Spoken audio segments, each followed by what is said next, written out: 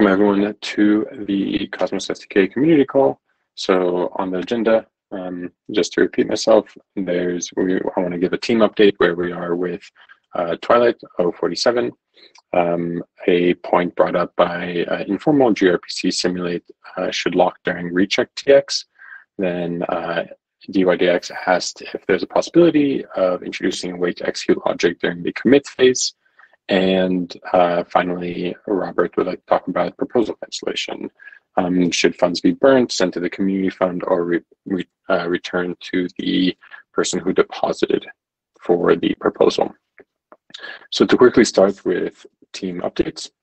One thing. Again, my request for filling the notes. I can do it now, but I don't want to do it every time. Certainly that. Sometimes I'm not here. Yeah. Unless anyone else wants to do the notes. Well, I'll try and figure it out for the next call. But this time I'll try and do it as I talk about various items. Okay, and in that case, then I can help you. I mean, feel free. If you are talking and then writing, I think it's complicated. So I can do it, but like anyone else, feel free to improve and add whatever is missing. Yeah. Thanks. Thank you, Robert. So for team updates, right now so this past week we've been fixing some bugs with groups, fixing group bugs, and right now we are starting the internal audit of 047. So everyone on the team has picked up a section of the code base that has been modified and is starting to audit those sections. So how we're breaking it apart is we are trying to get 2 people to audit the section and then compare notes and potentially hop on a call at the end of the audit phase. And so during that time, we already have a small testnet up that the team will be able to test against. And then, so there we've also, Julian and myself, updated the IBC Go repo. So that's already updated and we already talked to the IBC team. We're also preparing the ICS23 repo, and we have been coordinating with Alex from the Cosmos team, and potentially even we'll have a testnet with all those 3 items up in the near future. A alpha tag should be out today, and then ideally an RC tag out once we complete the audit and do some final testing. Any questions on those items as well?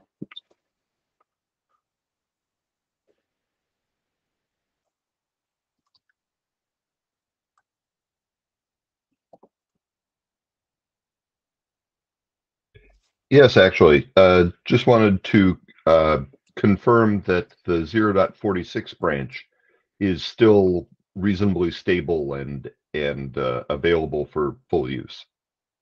Yes, we're still going to be backporting any security fixes, any bug fixes to 0.46. So we're treating it as the same. Usually we do 2 backwards versions as maintained. But in this scenario, and I think going forward, we might have to expand that to multiple versions. So most of the ecosystem is on 0.45, and we've been backporting fixes to bugs and various small features to 0.45. And as part of the Dragonberry fix, we also introduced a 0.44 because there was the request from some chains, and we witnessed some chains still being on 0.44. So usually with security patches, we will backport security patches basically almost as far back as we can, depending on how many chains are on previous versions. So that's a guarantee that we will make, just like the backporting of small bug fixes and various small features may not happen. But for 0.46, we will be maintaining it. Great. And for 0.45, is there a 45.10 release planned? Why do I think there was already one? There's 04511 was released 7 days ago. Oh, okay. All right, thank you. So just to confirm, the 3 features you mentioned, that was, what is that? Sorry, to which part? At some point you mentioned like a 3 features, yes? Like I think that's concerning the audit. Sorry, I don't understand. When you were providing the summary, you said 3 features. I think that was concerning the audit. What are those 3 features? I guess it's like base 1.1. Yeah, so the various features that landed in that will be landing in Twilight, the biggest ones are the new consensus module that handles consensus params from Tendermint, ABCI 1.0 integration, and the app side mempool. And then we have some changes that were introduced for Interchain security, but they are like minor changes. There's a bunch of bug fixing, some like a governance fix that helps Cosmos. And then the other biggest thing is a migration from GoGo/Proto to Cosmos/GoGo/Proto. So as part of 047, you'll be able to get rid of the replace tag in your Go mod.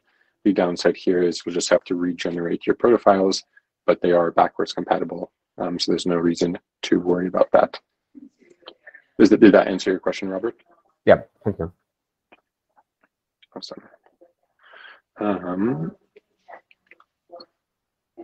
Perfect. Any other questions there?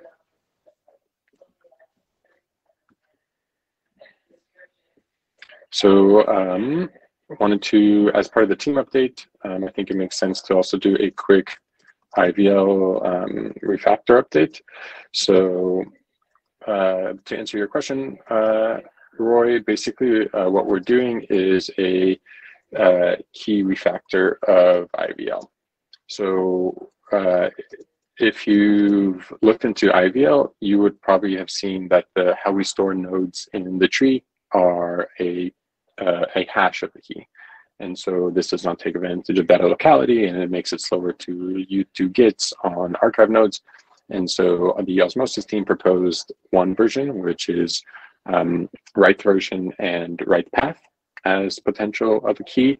John from the region SDK team did some experimentation, and he found that a global nonce, and then after there's an ADR that is written, there was an agreement to move towards write version and local nonce, meaning that like the nonce will be localized to that version. So I just caught up with John earlier today. He said the implementation is completed. He's doing benchmarking in order to get better to see the results, and then he'll be opening that PR and we'll be ready for review. And he believes next week he'll be able to start on migrations from the existing DB structure and figuring out that story.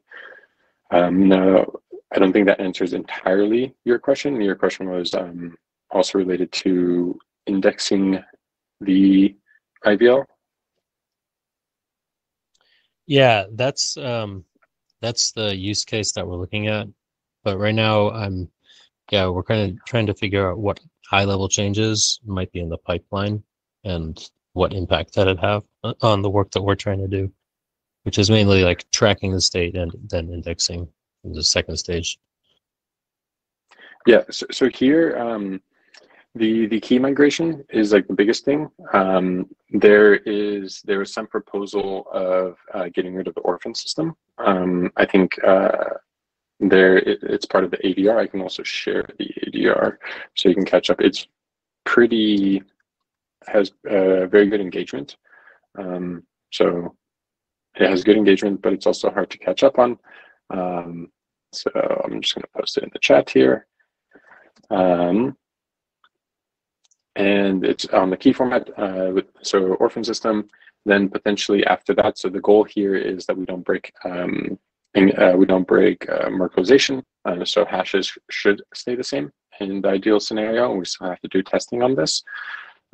Then past that, there's nothing else that should like change on how the tree is constructed. the Osmosis team and the Notional team are working on changing how we do batch writes. So the LSM tree, after talking to Dave, we kind of like Dave figured out that the LSM tree is not meant for multi-megabyte, multi-gigabyte writes. And so after doing some research, Roman proposed a change in which we would have many smaller batches instead of one larger one. And let me post that issue here for everyone to catch up, and also in the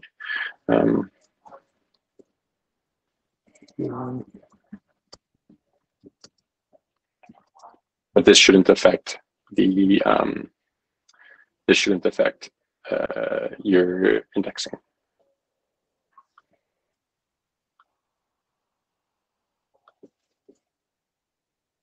Yeah, I'll look over these things. Amazing. Do you have any other questions related to IVL? Or does anyone? For me, not at the moment, I think.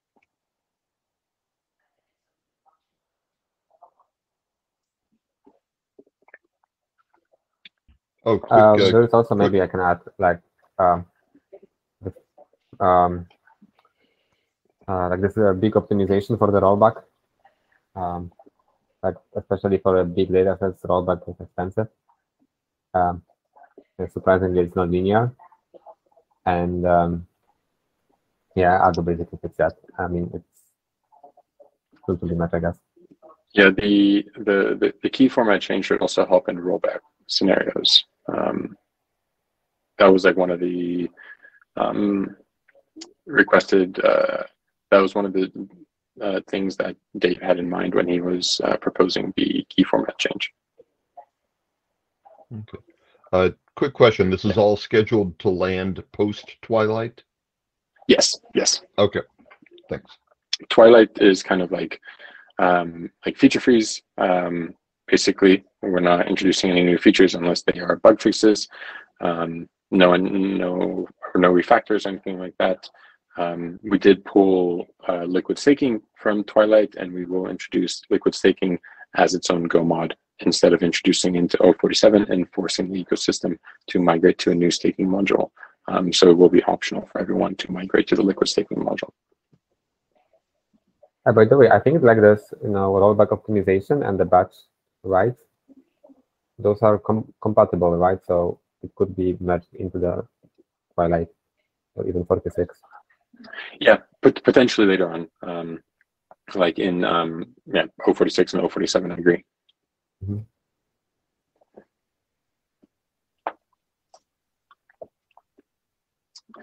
Amazing. So let me just double check if Bez is here. Awesome. So so Anka and the Hermes team have been running into issues. So just before I close and move on to the next subject, just wanted to make sure that there are no more questions about team updates, Twilight, and IVL.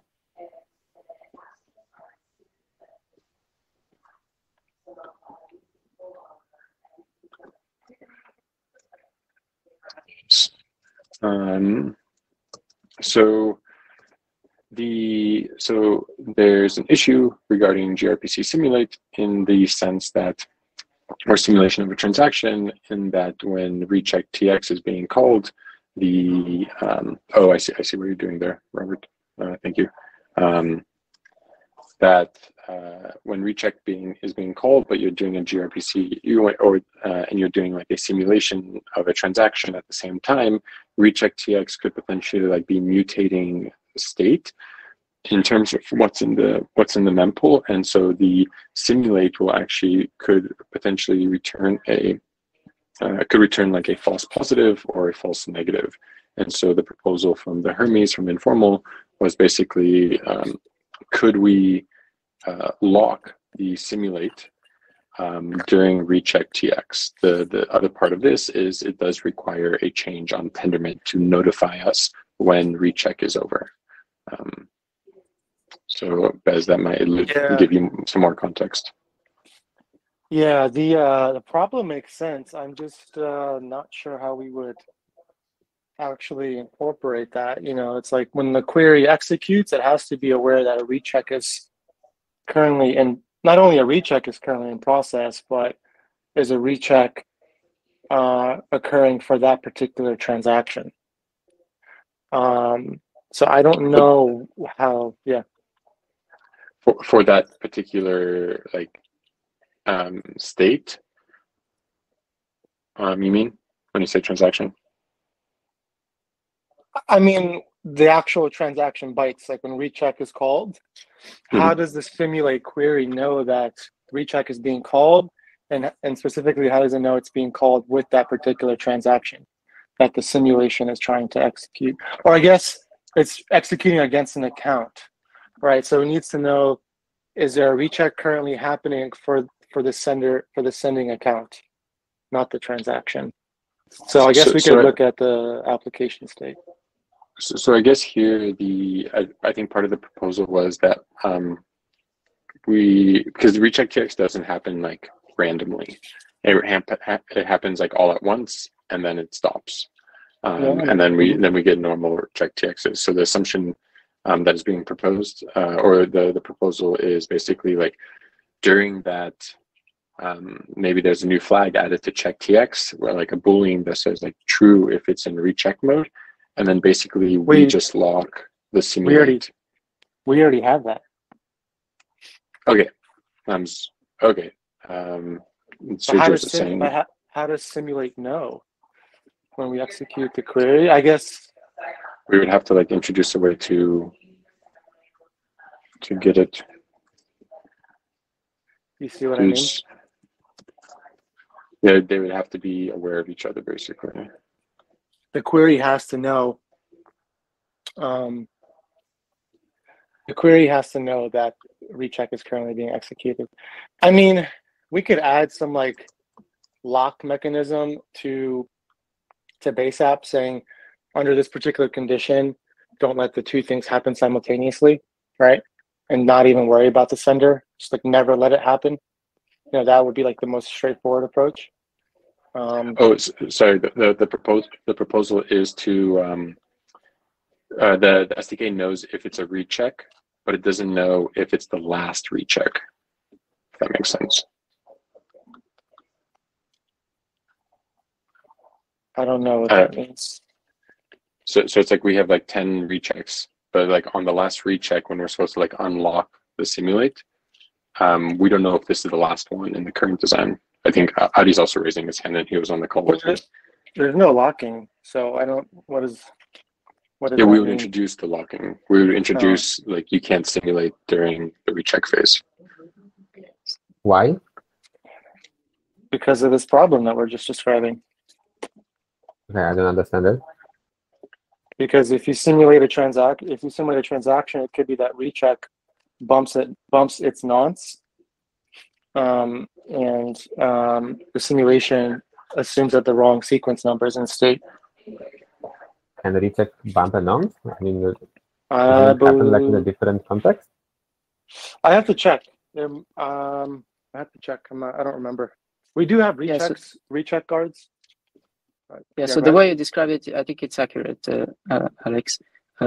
We are looking on a way to get informed that when we do simulate, the simulation is against an old mempool state. It's not against the mempool state that is after the recheck has finished. So after we commit a block, we want to simulate on the state of the mempool after recheck is finished. If we do it against the state of mempool that is still pending, that is kind of doing recheck, then it's problematic. Does that make sense? Mm-hmm. So you don't care if it's before or after? No, we want after actually. So we would like to have something like either block the request, or give a flag back in the response to the TX simulate request saying, this is the result of your TX simulate, but watch out, it was run against a mempool that had, say, polluted state or something like that. Oh, old state, something like that. Or block us, but I guess blocking the call is probably a bad pattern. Yeah. Mm-hmm. Mm. I mean, the recheck shouldn't be like like stateless. No, recheck is not stateless. Hmm. For example, I'm looking at the increment sequence decorator, and there is no recheck. There's no recheck check. So it always bumps the sequence, even on recheck. Now, what if we just added a recheck check to the sequence bump decorator? So that we know, I mean, yeah, we need to, I don't know. I'm thinking out loud here. Maybe that's wrong. Maybe there might be a reason why we don't do that. Yeah, but there's some like weird case that this basically happens. Yeah. In that particular case and like I mean bumping the nonce and like move that flow to like I don't know a new how to say a new flow outside of the recheck. Yeah. Wait, hold on. What if hold on. What if we simply ignore nonce mismatch or sorry, the signature verification fails, right? So we can say under simulate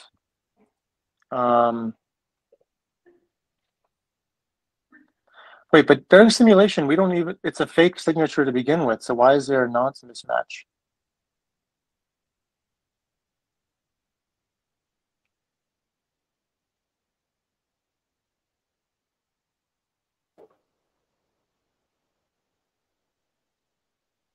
Hello? I don't know. Did you see on simulate you're getting nonce mismatches as well? Yes, we get a sequence number mismatch in there as well. There's actually a check that if you're not in simulation mode and you're not in recheck, only then do we actually verify the signature. So it seems like there's somehow it's checking. So what you're saying doesn't really add up. Okay. Maybe there's a bug on our side, but yeah, we should double check. Can you just restate the sentence? Okay, or if you post the code, that would also be great, because my knowledge of SDK is very limited, so I need to look at it. Yeah, I'll post the code in just 1 second. So the sentence is that signature check is only when not in simulate and not in recheck. Correct. So right here, I'll post it in the chat.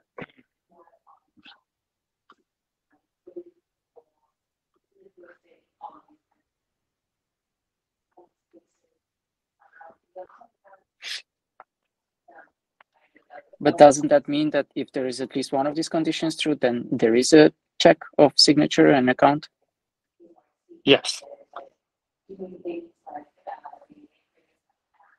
Yeah, okay, so then wouldn't that also mean that it's normal for us to encounter the situation where we're doing simulation on an old mempool state and we're given an answer being told that you're using an old sequence number and you should be using the, no, you're using too new of a sequence number because the mempool is not aware that some transaction was already evicted from the mempool.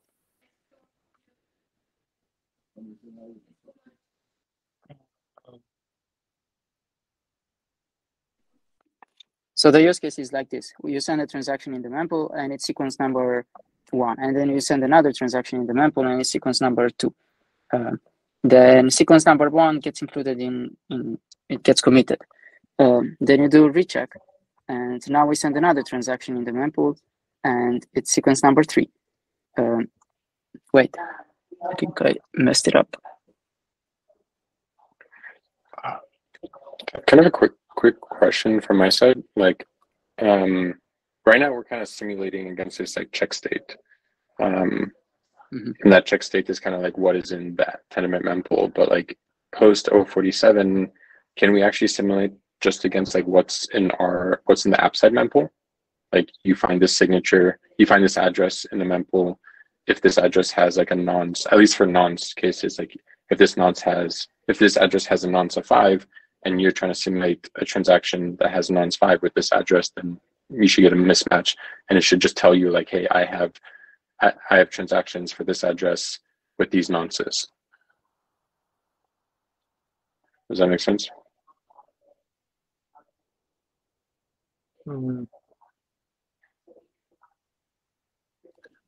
I don't know. I mean, I think we can just add a simulation check to the sequence checking, and it might just solve all the problems.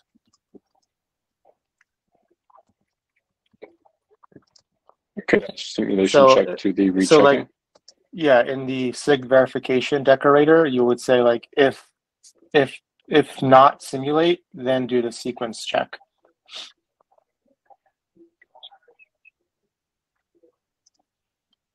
And that way you never even bother comparing the nonces.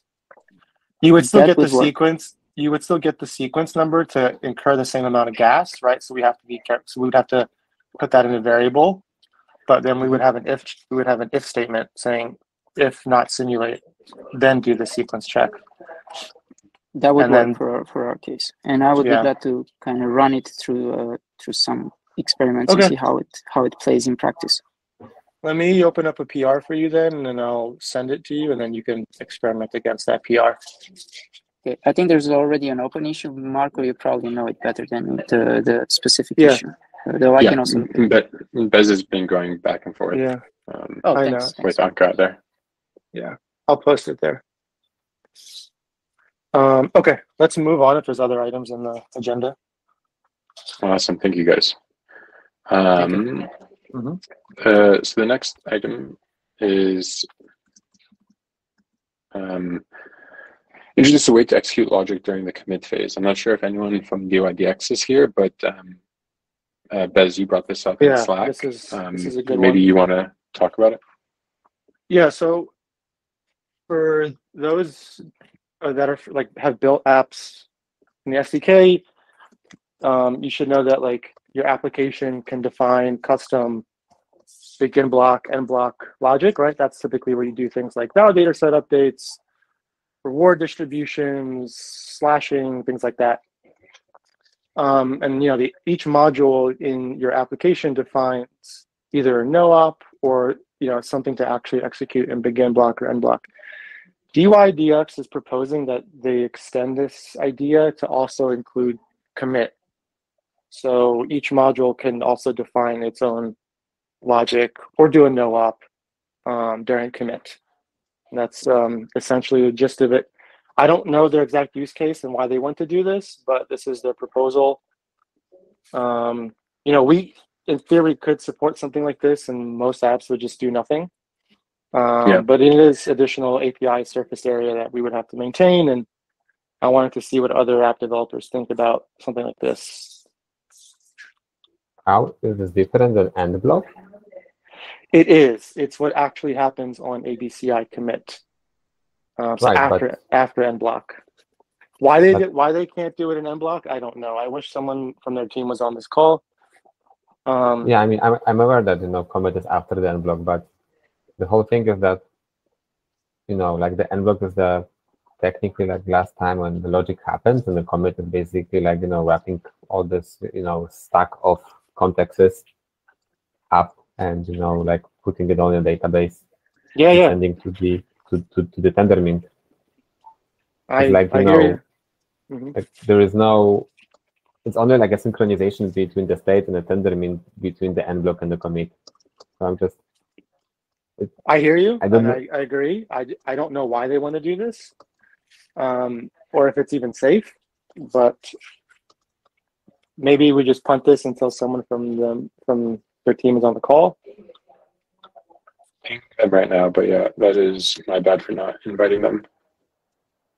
Okay, so I mean, also wanted to hear kind of what Bez mentioned from other application developers. Can you guys foresee a use case for having access to this?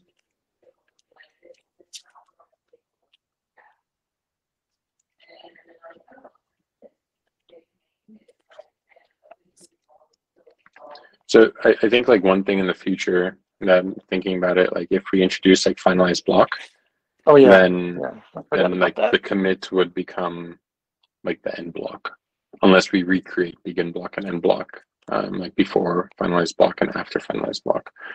Well, after execution of transactions. Doesn't finalized block essentially encapsulate end block and commit and deliver TX all in one thing?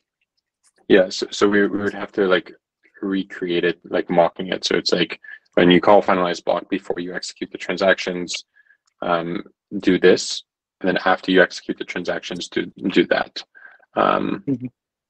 The only thing, like, we can expose the commit phase, but the problem here is unless we ourselves are emitting the events, like they won't, and if there are any events emitted in commit, like they won't be sent back to Tendermint in the current design. Alex, I see you have a raised hand. Yeah, hello. I don't have a use case. I'm also very curious about this use case, but I see a lot of risks. So begin block, end block, both are not really safe against panics. Yeah, and so what would happen on a transaction commit callback? So where's the scope? Where's panic handled at this case? I don't think we can do it. So it's similar to begin end block, and so it's risky. So if not done right, and so the question is, would this change be helpful for use case, or would it just make the whole system more vulnerable? That's my concern. So, and there are also questions about gas, for example. So whatever runs there is not tied to the fee system. And I don't know. I was wondering if it could be something like invariance checks and whatever that they want to run there. But yeah, does not make sense for me. Don't know. I'm just curious. Yeah, I ping them. So once I get an answer, then we'll be able to better talk about it. I also may just write up their use case or ask them to write a issue on that, so we can all kind of see the use case. Yeah, you're right. Like, like in general, begin and block is dangerous. Yes, like already accessing the state can panic, right? And if that panic or like whatever, I mean, there's like many code which can just magically panic, and if that happens in the begin and then block, then it blows up the whole node. Yep. And what's even worse is that like if I remember correctly, yes, there could be some synchronization problem between all this multi-tree setup. You said potential centralization? No, problems in a multi-tree setup. Okay. Another question would be like to call the transaction callback on success, on failure, on both cases, and would the transaction status be part of the callback or not? I mean, there's a lot you can build. Yeah. Add quite some complexity there, and normally, I mean, you have your handler. You can wrap it easily. You can, I don't know. So there are possibilities for a lot of use cases. So yeah, I guess we need more info. We need more context. We need more context. Yeah. Awesome. Robert, you want to take it away with the next item? Yeah, sure. So for a reminder, okay, I don't have a link right now. I can find it. So for a reminder, yes, we have like this old since the summer this year, or no, even older, an issue about like having this expenditure mode to cancel a proposal. Basically, the use case is that when we find out, and it happened, I think, to the hub, that there is a bug in a proposal, or for example, like the proposal includes a link with binaries and something is wrong there. Yeah, so to be able to cancel it, and basically the agreement we have is that the proposer can cancel it, and there is an inherent cost of that defined as a parameter. All right. So yeah, we want that proposer. I mean, depending on the value of the parameter, right? But proportion of deposit, yes, will not be returned. So like there are 3 options. Yeah. So community fund, burning, and returning. Right. So we want that proposer won't get everything. But should we now, like, which 2 of them we should consider, like the burning and community fund, burning and returning, or community fund and returning? So I think here, like as you were explaining it, what if we have like, so the community pool is technically a module account, like the burning address potentially is like a burning account and burning module account, and then the proposer. And so it could be that like if the param is set to empty, like that signifies that it should go back to the proposer. If it's sent to the burning module address or the community module address, then it's sent there. And that way, okay, that could be an interesting idea. So basically, the chain has the right to choose. Yeah, we add an address where this thing is sent. If it's empty, then it's burning. Otherwise, it will send to that address.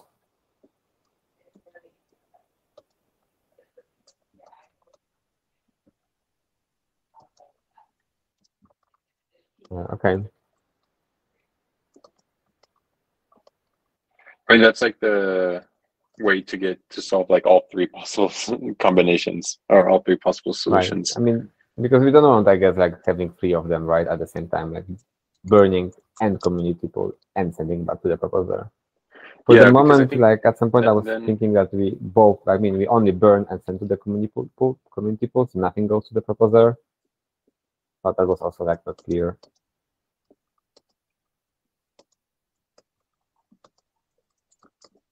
Yeah, at least here it's like if you want to like. So the burning address, I think we shouldn't have like a burning address. Basically, if it's not set, then it's burning. If it's unset, it sends to that. If it's a set address, then so if it's unset, so we have like a destination address, right? Yeah. So the destination address, if it's empty, then will be burning. Otherwise, it will be the destination address. Yes. So by default, let's say community pool. How about that? If empty, it's burned. If not, then to that address by default community pool. I guess here in this scenario, so it's like if you treat empty as burned, then there's if empty it's burned, then there's no way to like say send back to proposer. Oh, so I was thinking that maybe we always send back to the proposer. So we have like 2 params, right? So already 1 param which is implemented is like the ratio. Right. And what if we do something like you just do like a switch statement, and it's like if we do like if burn, like the word burn, then it gets sent to like the burn address, then it calls like burn on the account. But if it's not burn, then it's an address and it gets sent there. And if it's empty, then it gets sent back to the proposer. So no, we don't need that because we already have a parameter, a ratio. And the ratio will say, for example, 80% sent to the, let's say, burning or community pool, and 20% to the proposer. Okay, I see what you mean now. Okay, yeah, no, that makes sense. If empty, it's burned. If not, then to address. Yeah. So basically, if you want everything sent back to the proposer, you set the ratio to 100, or to 0. Yes, exactly. I know Julian and Amory were also working on this. Would love to hear their thoughts on this.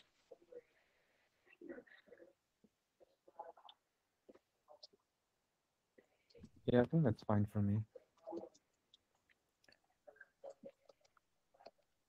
So is it the expectation that Sai will work on this, continue the program? Yeah, I was talking with him about it. I was talking with him about this thing yesterday, so that's why I'm bringing it back. Cool, thanks. Awesome.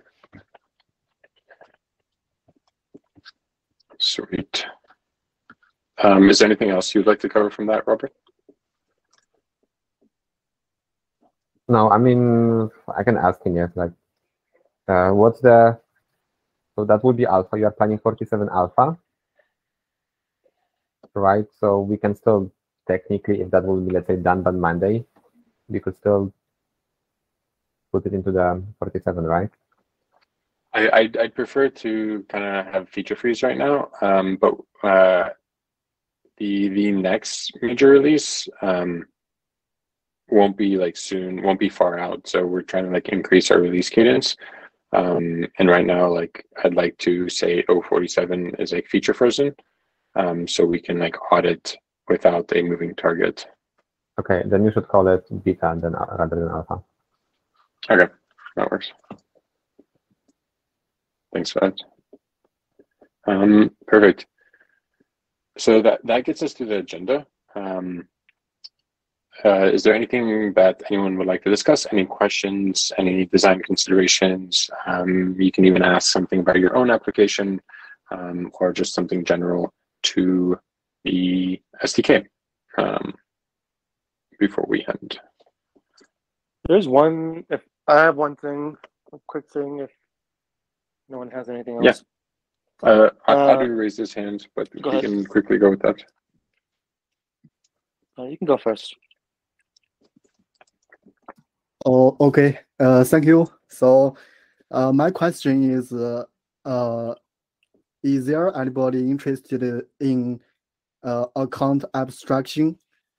I mean, we could abstract account authentication logic and sequence check logic from the current auth module, so that we can have more flexible account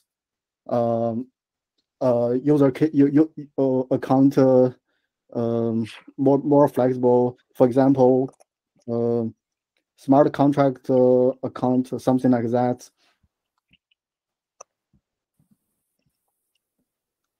Isn't this already okay? Like, smart contract has its own address, right?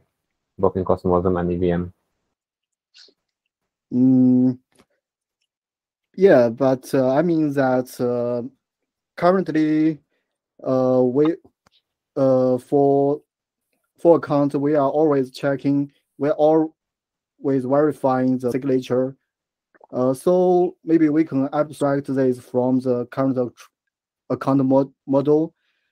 When we create accounts, we can set up any authentication logic so that we can check any logic instead of checking the signature. Yes, yeah. I think this is a good idea, and I think like some, for example, Aaron has done some work. I'll point you to an issue that I pasted here, where we remove this account abstraction, and then we have this notion of credential, where, for example, a pub key could be a credential, but pub key can verify signature.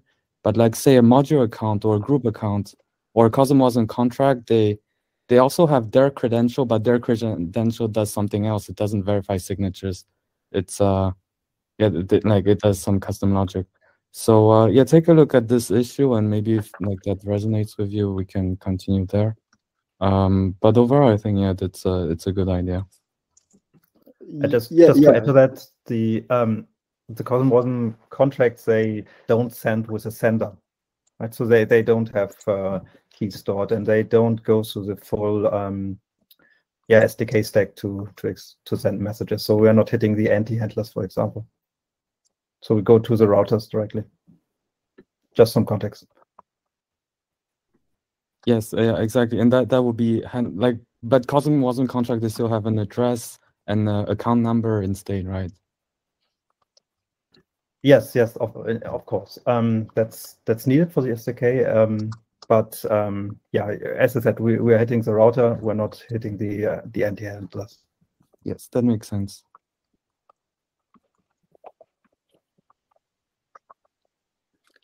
Could you please post the issue so that I can take a look?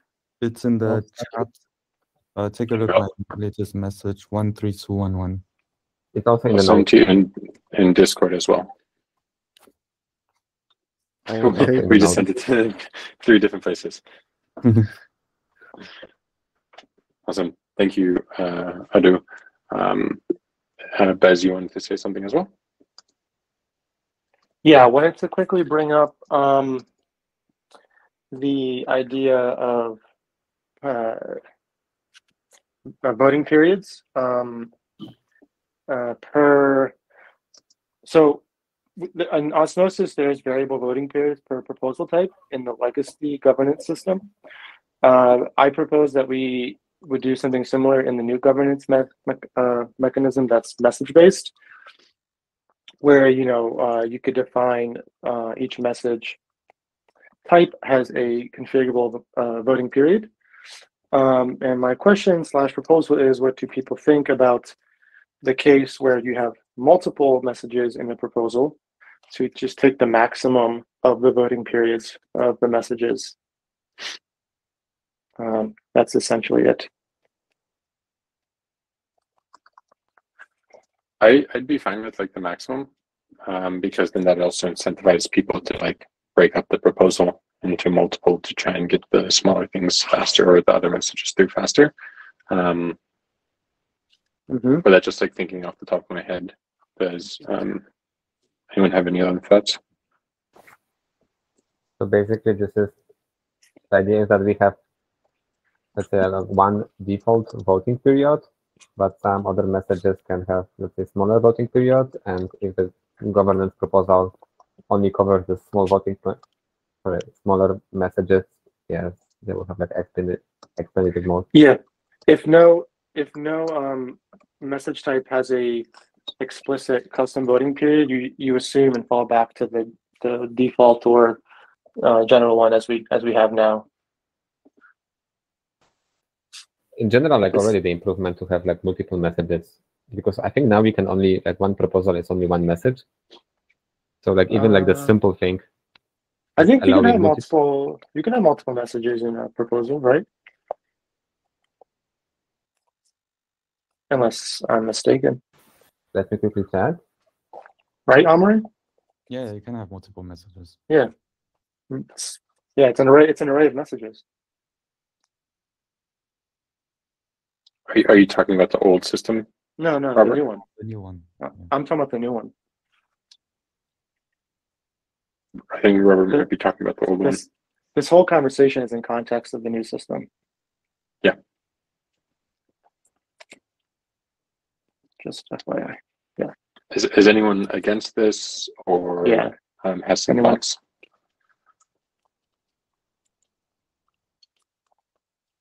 No one's against it. I'll do it. And people are free to fork the gov module. I was actually against it. My idea was that voting period shouldn't be always only depending on message type.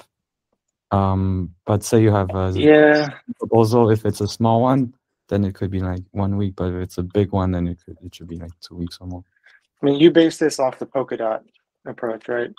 Or like even like that's the inspiration, but in general, message type might not be like the good granularity, and it's also based on the group module where we have this decision policy interface, which has a lot of more granularity. So I'm kind of thinking, in more alignment of govern group, which started in 046 a little bit, but like if we should push that direction also. So like Polkadot has it even more complex. They have like this different, like even like a whole process, right? So like the different levels, and like the top level, like it requires like a big bond, long voting period, different quorum, and all of these things, right?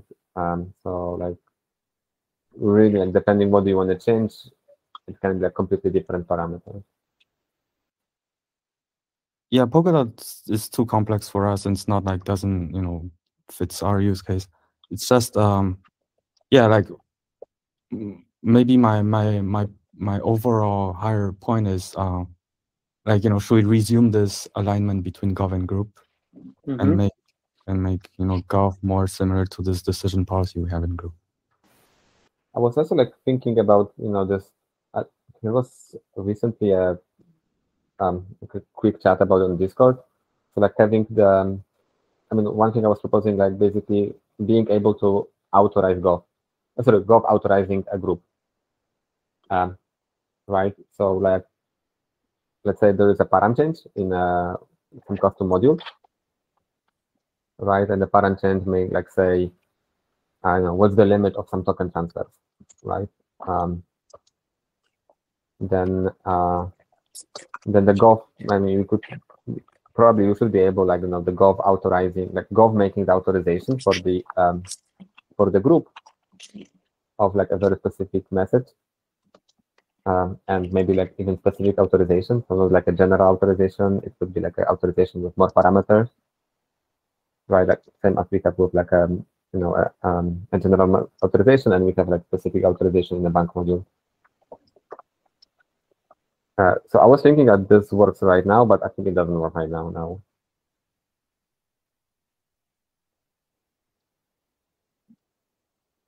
Like the bank cannot make an authorization. Like currently, I mean, technically, like bank can execute. No, there's no even like a message for that. So we cannot make bank, sorry, not bank, sorry, gov authorizing a group module. Sorry, a group, or in general, an address.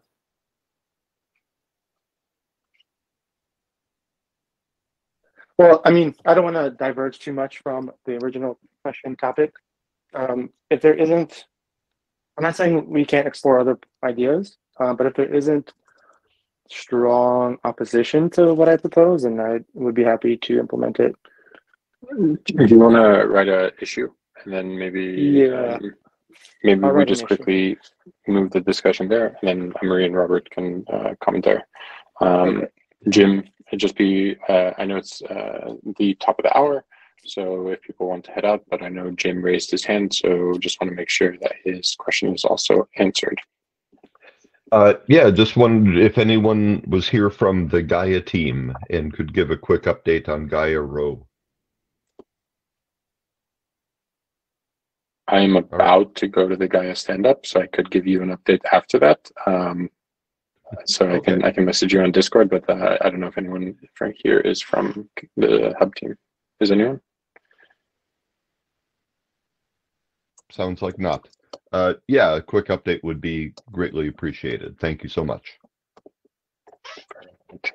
Awesome. Then thank you everyone for joining, and enjoy your weekend. And hopefully you're in a sunnier place than I am. In Berlin, it's getting dark at around 3:30. So enjoy the sun. Ciao, ciao, guys.